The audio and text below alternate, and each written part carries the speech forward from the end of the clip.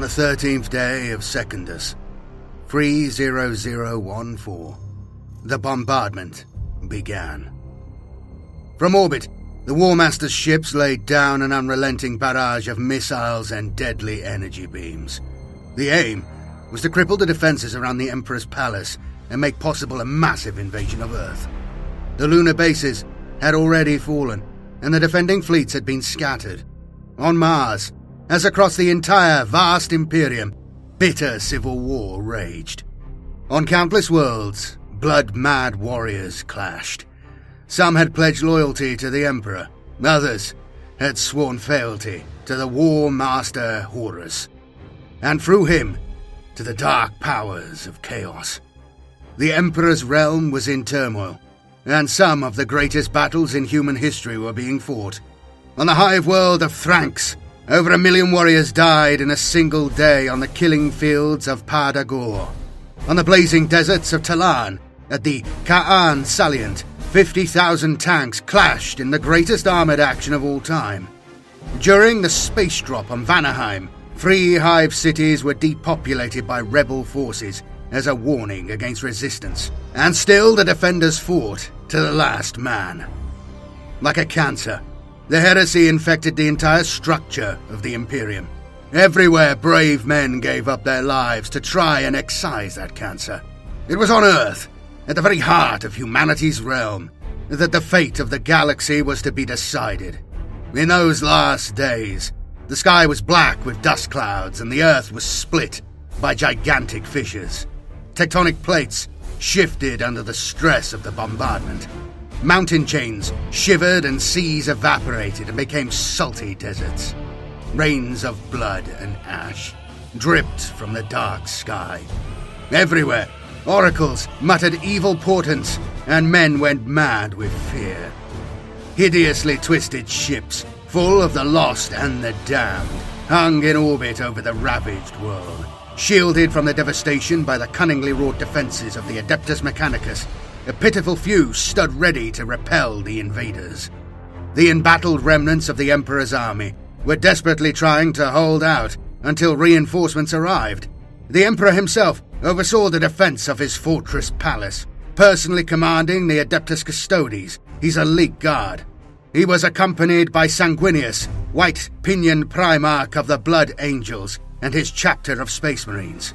In the palace grounds stood the stalwart Adeptus Arbites. The palace was not the only bastion of resistance. There were others, each an awesome fortified city filled with dauntless soldiers. Beneath their fortress monastery, grim-visaged Rogel Dawn led the stern imperial fists in final prayers. Within the armoured factory complexes of the Adeptus Mechanicus, tech priests preside their tools and girded on the fearsome weapons of their order.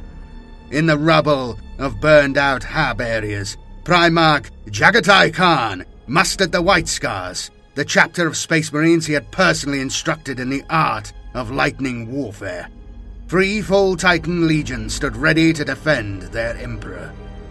As the Earth shuddered under the bombardment, tank divisions roared across the tortured landscape to take up their positions against the coming invasion. Brave men checked their weapons and offered up last prayers. Defense lasers swiveled to face the turbulent, threatening sky. Suddenly, the night was streaked by the plasma contrails of drop pods. Within the Emperor's halls, even the Space Marines shuddered, knowing that they would soon confront their lost and damned brethren. The terrifying prospect of facing those corrupt Primarchs who had sold their souls to chaos filled every man's mind with indescribable horror and dread. The pods touched ground, and from them erupted the mightiest champions of chaos, the renegade Space Marines of the Lost Chapters. These were no longer the fine human warriors of legend, but twisted creatures, bodies warped by the energies of chaos, minds twisted by their devotion to the dark powers. If what had happened to the Space Marines was bad, then what had happened to the Primarchs was worse. They had been created higher in the Emperor's esteem, and had fallen further. None of their former comrades would have recognized them. They had been transformed into creatures both demonic and exultant. Mighty Angron bellowed orders to his blood-drinking followers, the World Eaters. Brandishing his great rune sword, he led them against the defenders of Eternity Wall Spaceport. Around his red-armored followers, bolter shots whined. Unflinchingly they advanced, determined to spill blood for the Blood God. At Mortarian's soft-spoken command, the Death Guard emerged silently from the festering cocoons of their drop pods and advanced on their terror-stricken foes. The dread runes on Mortarian's scythe glittered eerily in the night as he gestured for them to advance. Magnus the Red glared triumphantly about him with his one watchful eye before ordering the mage warriors of the Thousand Suns to cast their spells of doom. A hail of deadly bolter shells cut down dozens of the Emperor's children. Undeterred, the wounded howled with pleasure at the experience and chanted praise of their Primarch Fulgrim. The renegade Space Marines surged forward to carve a path through their foes. Perhaps some defenders went mad with fear. Perhaps the corruption of chaos ran deeper than anyone suspected. Perhaps some were foolish enough to think that they could negotiate with the ultimate enemy. Whatever the reason, one last vile treachery was to take place. Many units of the Imperial Army that had pledged loyalty to the Emperor turned blasphemer even as the traitor Space Marines made their drop. It was almost as if it were a prearranged signal. In one of the basest acts of betrayal in humanity's history, they turned their weapons on their brother warriors and cut them down like dogs. Thus did the Lionsgate spaceport fall to the rebels. As the heretics chanted and howled their mad prayers, the air shimmered, and slavering demons emerged from the warp to spread terror and dismay. Then indeed did it seem to the defenders that they were living in the last days of mankind. Huge, bat-winged bloodthirsters swept triumphantly across weeping skies. Clawed keepers of secrets danced licentiously on piles of corpses. Great unclean ones chuckled as they lumbered through the ruined streets, spreading trails of filth and slime and disease. Enigmatic lords of change perched atop the towers and statues and supervised the coming of chaos to the heart of the world. Mighty ships began the descent from orbit, hoping to overwhelm the defenders by sheer weight of numbers. Unlike the drop pods, these presented fine targets for the weapons of the defenders, and thus did the battle for Earth begin in earnest. Defense lasers blasted many renegade ships from the sky, sending thousands of tons of fused metal death raining down onto the ground below.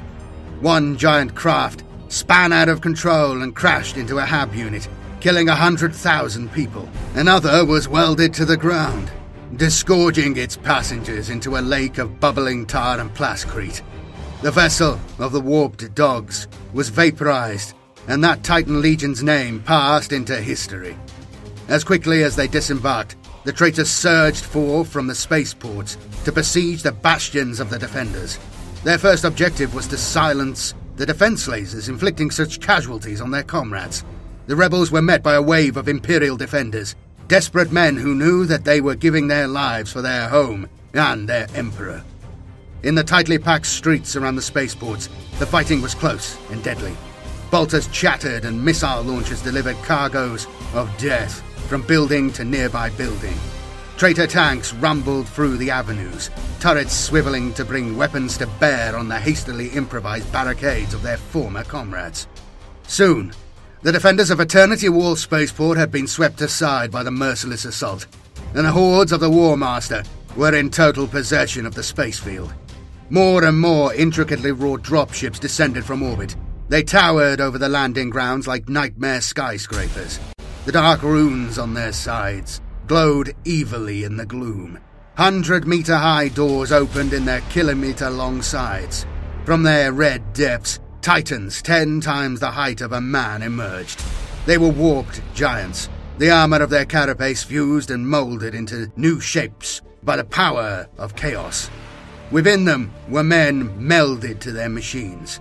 Some of the hideous Titans had strange and potent weapons. Others were a bizarre hybrid of the organic and the machine. Metal tentacles lashed, spiked tails whipped back and forth. Engines roared like the voices of angry beasts. Banners fluttered. The Titans of Stormlords and the Flaming Skulls legions marched forth. At Lionsgate Spaceport, the traitors welcomed the towering black war engines of the Cornate host. Minotaurs and trolls and cultists seethed like angry ants around their bases. They struck out across the world, achieving various objectives, but mostly drove directly for the Imperial Palace in a lightning attack. Luckily, this was driven off by the valiant efforts of Sanguinius and the Blood Angels. Wearily, the Primarch marshaled the defenders, rallying the broken, speaking words of comfort to the mortally wounded, fighting with cold, implacable fury when he was called upon to do so. Slowly, though, despite his efforts, the Chaos forces managed to erode the defense. They seemed numberless as the grains of sand on a seashore, and Horus spent their lives carelessly. Outside the walls, Imperial forces frantically raced from their bastions to try and relieve the palace. Titan legions boldly cut their way towards the center of the rebel army. The White Scars harried its flanks. No attempt to break the rebel line succeeded. Breaking through that blood-mad horde was a near impossible task. All four of the demonic Primarchs inspired their followers to feats of fiendish bravery. For every Chaos warrior who died, it seemed two more stood ready to take his place. In orbit, the War Master watched approvingly. If the palace fell and the Emperor died, loyalist legions across the galaxy would lose heart, and the war would be over. Without the psychic shield of the Emperor's power, humanity would swiftly fall prey to chaos. Horus would stand triumphant amid the rubble of humanity's greatest empire. He would become a new and angry god. If he did not win soon, reinforcements would filter in from the corners of the Imperium, and his attack would falter. For the War Master, this was the desperate ultimate gamble. Everything was staked on this attack. It had to succeed, and at that moment, it looked as if it might. Day by day, the siege wore on. Casualties rose from the thousands to tens of thousands to hundreds of thousands. Bodies had to be bulldozed from the accessways to the Saturnine Gate by war machines.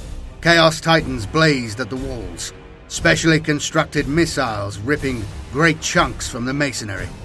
The Titans of the Fire Wasps answered their fire with volcano cannons. The smell of burning flesh filled the air as the corpses of the dead were incinerated in funeral pyres 100 foot high. Obscene ash parched the throats of the defenders. The World Eaters built a pyramid of scorched skulls, 60 foot high, in Temple Square. By night, the chants of degenerate cultists echoed through the streets, and demons flitted among the ruins of Earth. Slowly, foot by torturous foot, the defenders were forced back. The great walls of the palace were riddled with hundreds of kilometers of bulkheads and corridor. Within this maze, bitter hand-to-hand fighting ensued, until entire sections of passage were filled with bloated corpses. Feeling progress was too slow, Horus ordered the Titans of the Death's Head Legion to demolish entire sections of the wall. Despite taking tremendous casualties, the Great Warlord Titans broke through, and the forces of the War Master flooded into the palace grounds. While all this was taking place, Jagatai Khan had implemented a change of plan. Rather than throwing away his forces against the near-invincible bulk of the main Chaos Army, he launched a lightning raid against Lionsgate Spaceport. This night attack was spearheaded by the shaven-headed warriors of the White Scars, who led the remnants of the 1st Tank Division and elements of the surviving Guard armies against the surprised heretics. Khan threw a defensive perimeter around the spaceport and held it against all counterattacks. The flow of men and materials towards the palace was halved at a stroke. This success gave heart to the defenders. They swiftly attempted to seize Eternity Wall Spaceport, but here the forces of the War Master were better prepared. The attackers were ambushed and driven back by traitors. Horus knew it was imperative to keep his beachhead secure. The final push on the inner palace had begun. The battle raged across the grounds of the inner gardens. What had once been a vast parkland was swiftly turned into a killing ground.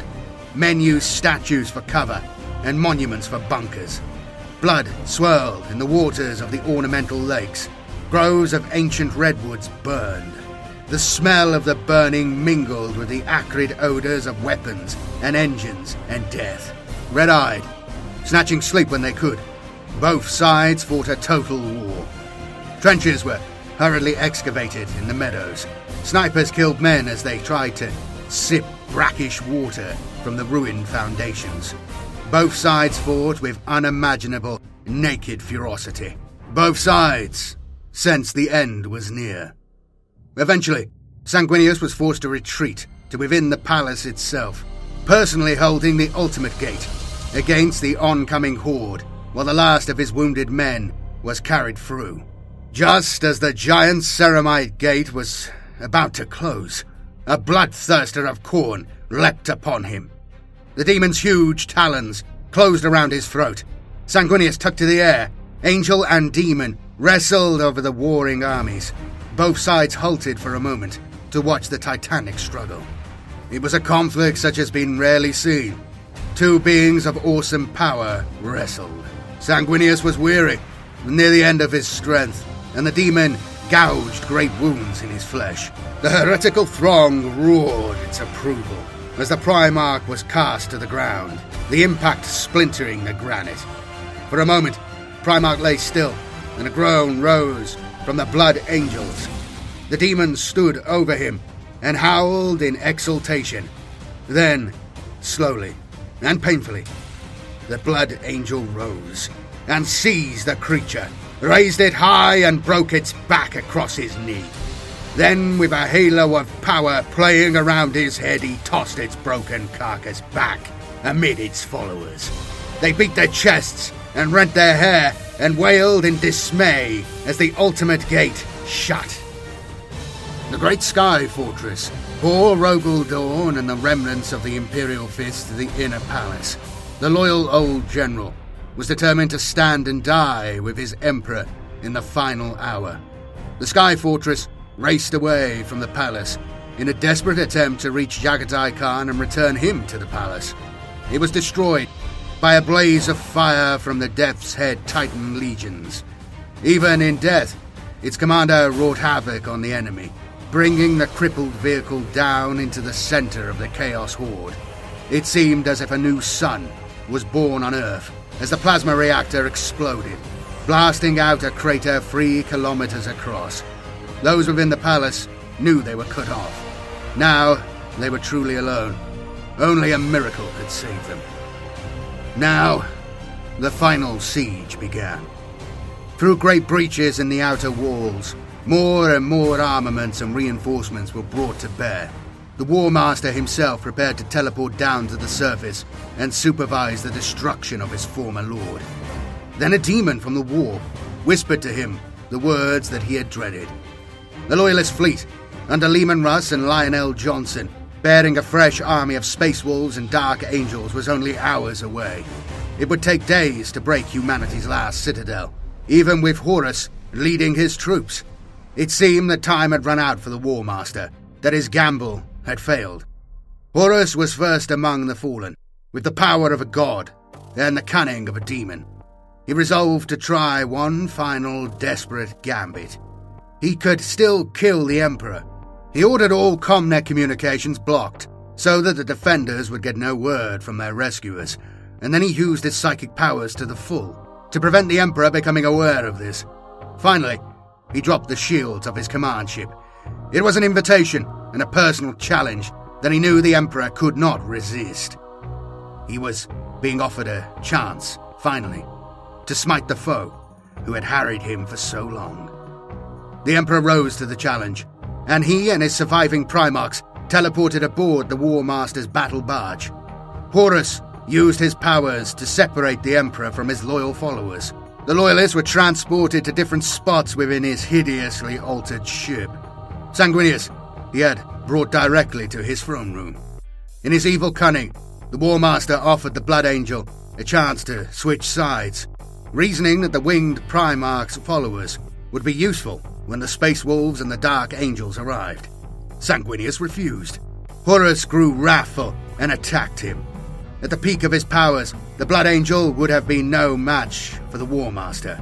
And now, sorely wounded and weary, he had no chance at all. Horus strangled him with his bare hands before the throne the powers of chaos had gifted him with. The Emperor found Horus shortly after this, and what happened next is the subject of legend. The two mightiest beings in the history of mankind clashed. They met, blade to blade, power to power, mind to mind, and tested sinew and psychic power to the ultimate. Behind Horus was the massed power of the Chaos Gods. The Emperor stood alone, and still he triumphed, although he was terribly wounded in the process. The psychic shockwave of the War Master's passing rippled outward through the war. On Earth, demons screamed and vanished, and the rebel Primarchs stood dumbfounded. It was their leader, not their enemies, who was dead, and they knew it. With the one who had raised the banner of rebellion dead, there was nothing to hold the rebels together. They were demoralized and dismayed. When word of the oncoming Imperial fleet reached them, they knew that they must flee. Within the perimeter of Lionsgate Spaceport, Jagatai Khan and a handful of unwounded White Scars watched in amazement as the horde halted in confusion, then retreated. Angron, Fulgrim, Magnus the Red and Mortarion led their men to their ships and departed, leaving the deluded, treacherous followers of Chaos to their fate. As he stepped aboard his ship, Angron turned and shook his fist at the glittering dome of the Imperial Palace that had proved just out of his taloned reach. Then he shrugged. He and his fellow rebels had all eternity to seek revenge. The battle for Earth was effectively over. The Horus Heresy was ended. Rogel Dawn found the Emperor's broken body in the ruins of the War Master's throne room. Through mangled lips, the Emperor whispered instructions for the creation of his golden throne. Dawn smiled. For while the Emperor still lived, there was still hope. The old general returned to Earth. There was much to be done.